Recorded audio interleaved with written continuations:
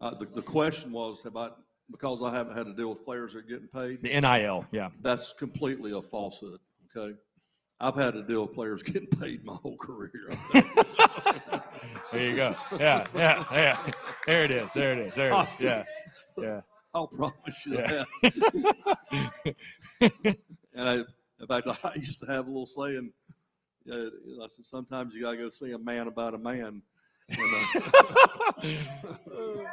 Oh, God. So, yeah, I've had to deal with that for a long time. Now, was it legal? No, but I've had to deal with it. Your question is really valid because there can be jealousies that pop up from there. And so that's a different deal. That's a different deal, but I don't know how that's going to work because I've thought about it a little bit, but yeah, I'm almost glad they're doing it now because I mean, you talk about stressed. You go into a home, and then the kids, we're getting this, we're getting that, and you're going, oh my God, and here I am, and I got to get this player. How am I going to get him? And so, if you want to read something that's really, it's a pretty good read. When I was at Michigan State, I got involved in a deal in Memphis, Tennessee, with Albert Means. He was the #1 player in the country. He was a 260-pound linebacker that was going to be a defensive end. And he ended up going to Alabama. He ended up costing a couple coaches at Alabama their jobs. But his high school coach was selling him. And I wouldn't buy it. I wouldn't get into it. In fact, he offered me the deal, and I said, is anybody in on this thing? And he said, yeah, there are. I said, who? He said, well, if you don't get in it, he said, you'll find out on National Signing Day. Well, I didn't. Well, that coach never gave all the money he got to the kid. And it was at Tresvant High School. The coach's name was Lynn Lane. But he never gave all the money to the kid and his mom. So they got pissed, turned him in to the police because, I mean, you're talking about tax evasion, all kinds of stuff. And so the kid, I mean, they were all upset about it because of what I'd heard with the conversation that got out there. I got a letter from, I'll never forget, Suzanne Nash from the FBI called me while I was in East Lansing. She said, we need you to come to Memphis and testify to the grand jury. And I did. And then I went to the University of North Carolina. And when all that came out in the media, I had to explain to the chancellor of North Carolina why I was speaking to the damn grand jury. And because I'd done nothing. I was a witness. I'd done nothing.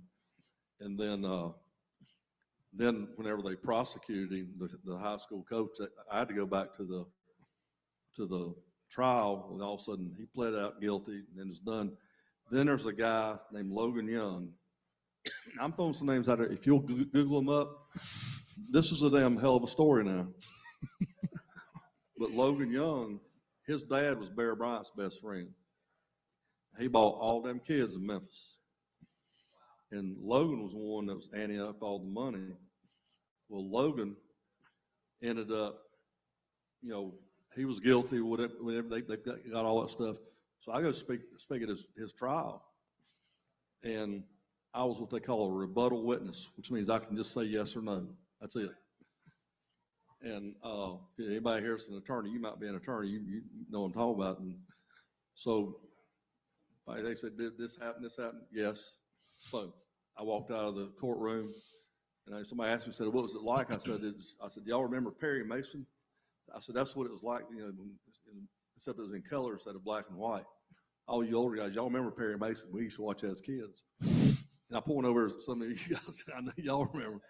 But so bottom line is, all this happens, he gets declared guilty. Well, they're getting ready to sentence him, Logan, in the summer. Well, when they got ready to sentence him, all of a sudden Logan got murdered. And one day he was murdered, and the next day he had fallen down the stairs and cut himself and bled to death. So he went from being murdered to bled to death, which means that somebody else was involved in this deal, because he was getting ready to turn evidence, to save his own ass. Well, I started getting these phone calls for 2 or 3 years, these hang-up calls, and I got them for a long time. And I started putting them little coins on the top of my car, and marking my tires and stuff. I mean, it scared the hell out of me. But if you want a heck of a story, and just read the thing about Albert Means and Logan Young. I was involved in that, and by total accident, did nothing wrong. So, and that was the SEC can get kind of nasty from time to time. I promise you. So that's just. Coach, what percentage of kids in a recruiting class is there a deal being cut for, you think? Out of all, like if there's 25 signed, what? You talking about the way it used to be? Sure. I mean, sure. Nowadays there's a deal cut all the time because of the new rules. True. Yeah. I mean, the game's changed with NIL, but yeah. So back in the old days, the old days. I don't want to say that, but back in the day, I'd say probably half. Wow, that's a lot. I mean, that's just the way that's it a was. lot. That's just the way it was. That's why I ain't got no hair left. Okay. Woo. I mean, that's just the way it was. A couple Hollingsworth checks were cut back in the day. That's what I'm hearing. I mean, I tell people. A couple Hollingsworth checks. I mean, back it was the Wild West back then. That's what it was. Yeah. It was the Wild West. And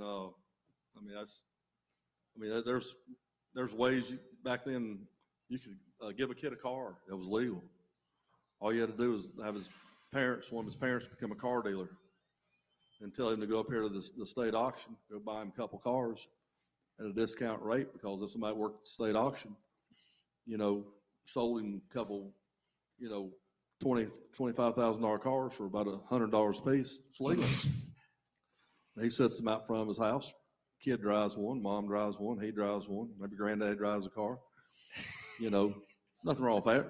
And they're going to sell these cars to somebody to buy them, but nobody ever comes by and offers enough money to buy one. And they got cars, and then all of a sudden you look around and kid graduates, he's gone. All of a sudden the cars disappear. It's just that's what it was.